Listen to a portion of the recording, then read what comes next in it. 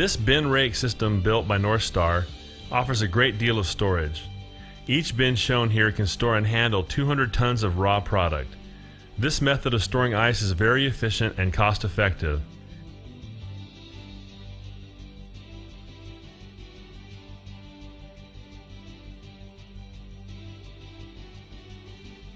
The bin rake provides a sanitary environment for ice storage. All materials such as stainless steel and UHMW plastic used in this system are of food-grade quality.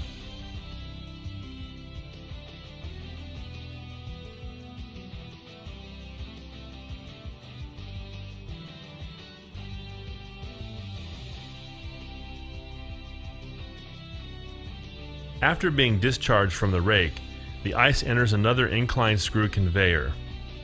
Screw conveyors of this type are usually configured with a fractional pitch, shroud covers, and tracking strips to help move the ice more effectively up the conveyor and prevent rollback of product. The inclined screw conveyor moves the ice to the snow reel, manufactured by Matheson Equipment. In this process, the ice enters on one end and then spins as it travels through the snow reel.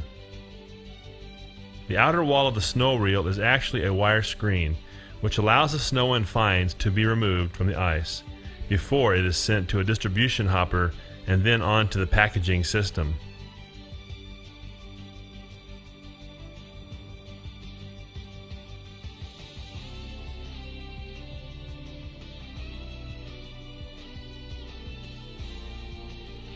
Just below the snow reel, a conveyor is used to remove the snow that exits the reel. This snow is sometimes used by block presses or sold to businesses that utilize it in their manufacturing processes. Unused snow is diverted to several tanks where it is melted. Several systems can be used to melt the snow.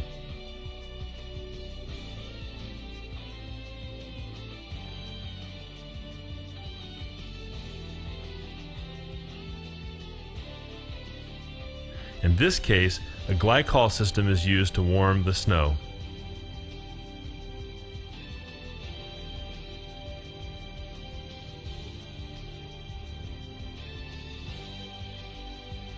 A heat exchanger, operating off the existing hot gas already available through the high side of the system, is used in other parts of the factory. Screw conveyors are used to transport the ice to an ice distribution hopper, which has multiple screw conveyors mounted underneath to feed the bagging lines.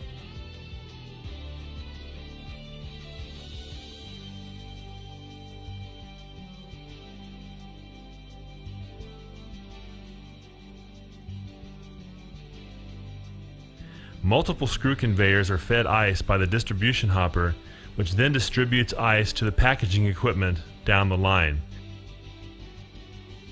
Slide gates are placed at discharge locations along the packaging line and can be opened or closed depending on which packaging line is being utilized. To put the high-quality ice in the bag, Modern incorporates the latest packaging machines manufactured by Hamer, Matheson, and JMC. In this facility, Hamer models 535, 1550, and 540 packaging machines are used. This equipment utilizes pre-printed bag roll stock, which is converted into a bag by the machine. As you can see, the bag gusset is actually formed by a special mechanism mounted just after the roll stock mount. The bag is created through a heat sealing process. The size of the roll stock can be changed when other weight packages need to be filled.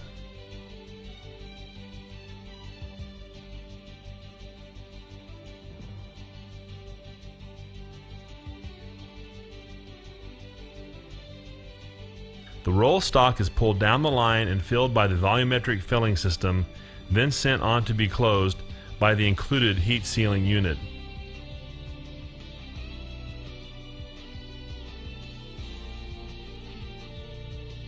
Balers, such as those manufactured by JMC and Matheson, are used to nest multiple smaller bags into one master bale for ease of transport. As you can see, a device is mounted on the end of the conveyor, transitioning from the hammer packaging machine to the JMC baler being used here. This device flips the bags in the preferred direction for baling.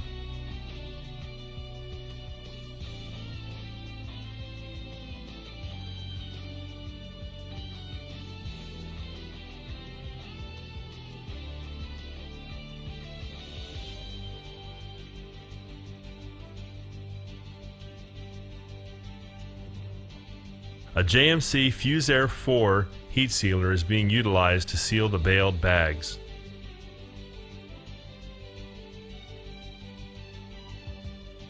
Once the ice is baled, it is placed on pallets and stored, awaiting shipment.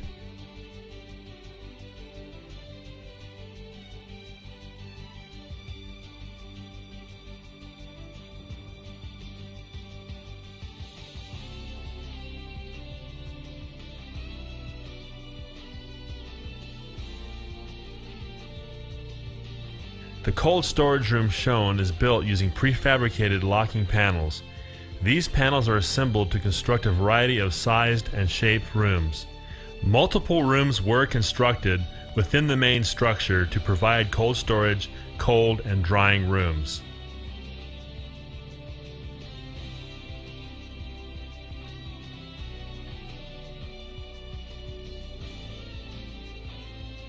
The entire plant is controlled by a central control panel with a micro relay system.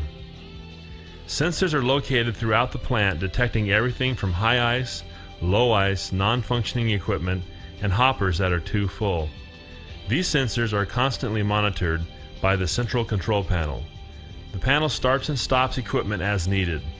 A good example would include a sensor on the rake that will call for ice when low, and send a signal to the ice machines to stop when full.